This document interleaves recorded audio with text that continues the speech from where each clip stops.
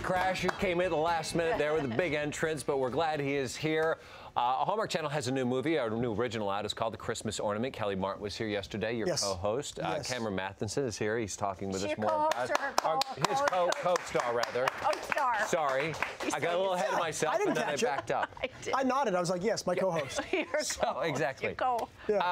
Speaking of co-hosts, you guys had chemistry, as opposed to us. We were joking about this. We actually have wonderful chemistry together. You guys had this, and because when you act, you're in one movie and then another and another. Is it rare to come across that sort of on-screen chemistry you guys had? I think, on some level, it definitely is.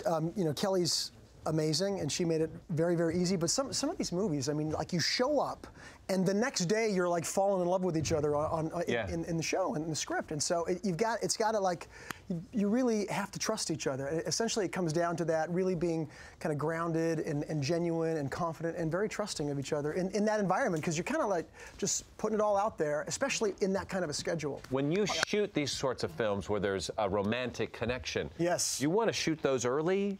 In case the relationship a couple of weeks down the road gets funny, or you don't like each other? Truthfully, I would probably wait a little bit. I would rather it be towards the end of the But don't they typically try to shoot those early on? I think afterwards, so there would be more of a connection.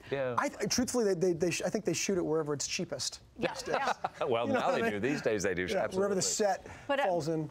I noticed, though, because yesterday when Kellie was here, she was so friendly, so open, so accessible. You liked her immediately. I don't even know her, and I fell in love with her. Yeah, you love Kellie. I mean, she's like fantastic. She is, but you have that same, you walked into the house, you own the room, you're very open and friendly as well. So, you draw the person right in, so I can see how that just worked perfectly. Well, thank you. Are you flirting right now? No, I'm not. I'm paying him a compliment. Okay, I just wanted to check. You want to show me around the house? Yeah, I would. Oh, yes, I know. You'll be in the kitchen cooking any minute now, because that's very sweet. I appreciate it. No, but it's nice to hear, because, like, you never know. Yeah. You never know how Well, let's take a look at it. Set this little snippet up from the film that we're about to see, and we'll see you guys in action. Okay, so this is the first time the two characters meet, and the sort of the backstory is they're both sort of on the verge of going for a second shot at life, in romance at life. And this is, my character owns a Christmas tree shop, which I love. This is in the shop, and this is the scene.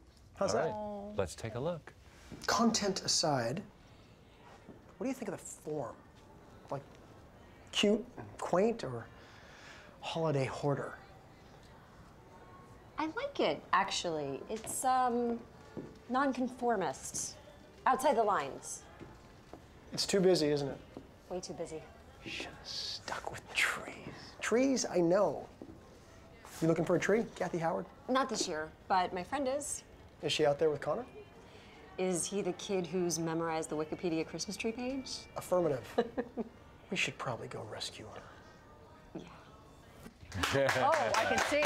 And that was one of the first. I mean, we literally met like, I don't know, probably 40 hours before that, which is, that's nice. She's such a sweetie. I love watching her. See, connection. Could you? Great. That's really what wasn't being said in that spoke the loudest between you guys, between those characters. I don't know what you're talking about. Yeah. No, I mean, I'm glad. I mean, that's essentially what people like to see. Otherwise, it's obviously. How do you come across as really today's guy? If I can, what do you? I should be like the marriage counselor.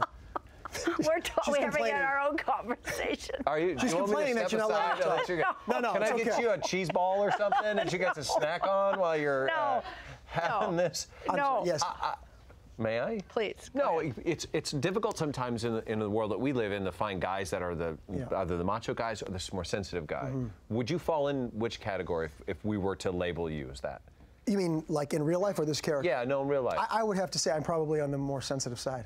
Yeah. Which is. I mean, I try to be macho. Like it's a battle. It just doesn't really. But it is tough. I mean, there's. As we kind of go through that, because I'm raising my boys, and there's that side. You want to really be accessible. Where my dad was never that way with me. How do you wear that comfortably? Wearing that sensitive moniker? I completely do now. I embrace it. It's something that I think took me a while to embrace. It wasn't. yeah, it was sort of a learned state, and for this type of character, it comes in really handy. I mean, things that you learn in relationships in real life, learning to put others before yourself, learning to truly and purely cherish somebody else, listening, taking responsibility for your own fault in a conflict, things like this that obviously help all relationships and kind of like, you know, help you connect at a heart level, right, which is in a way what really makes the chemistry happen. Well, it sounds like that's what you do with your family. You have a wife and children? I do. Yeah. I have a beautiful wife, 2 beautiful kids, 10 and 7-year-old. There they are. Oh my goodness. And my dog obviously wasn't looking at the camera, so I'm trying to help him there. Unsuccessfully. But yeah, it's Vanessa, Lucas, and Layla, and Red. The how do you said you talked about how they help your on-camera work? Yeah, living life and being the dad and being the husband. How does that assist you? Well, I think anytime that you know, you go through anything in life as an actor, anyway, little pieces, little bits of that can help you inform characters, and especially for Tim, this character in Christmas Ornament, who I really loved. I love playing this guy. You know, I learned from him. I like to learn from the characters a little bit too, and yeah, I think just sort of, as I was saying, just really trying.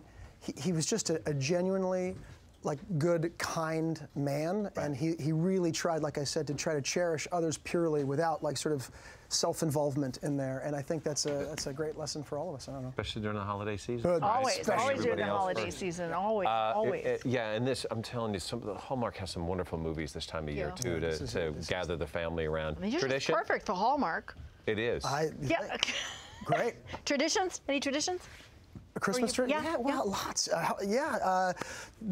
Twas the night before Christmas, right before the night. You know, we're reading it as a family. We do. Oh, there's so many. I mean, we're like tradition overload. It's like.